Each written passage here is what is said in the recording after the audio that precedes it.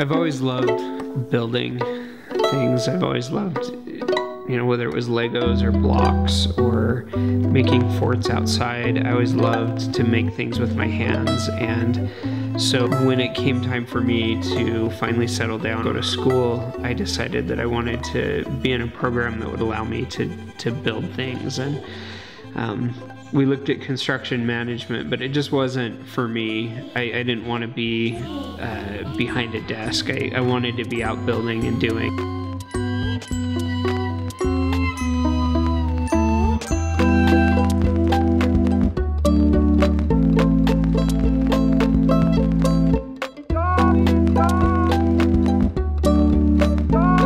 When we decided to go off the road and settle down, and I went to work for a lumber yard, and we specialized in lumber for cabinets and furniture makers, and so we had all these wonderful woods, and I just really got to appreciate wood as a material and to learn all about it, and it really helped me to appreciate it. And then I went to work for a cabinet maker, and we did really high-end custom cabinetry and millwork, and I learned all about woodworking and being really precise and really learning how to make things that were beautiful and functional and strong and useful.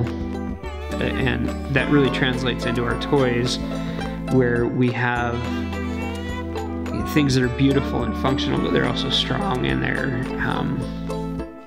something that you want to have in your house all the time. You want to keep it out on the coffee table for people to look at when they come over. You love having your kids play with them because they're safe and they're functional and they're fun and beautiful.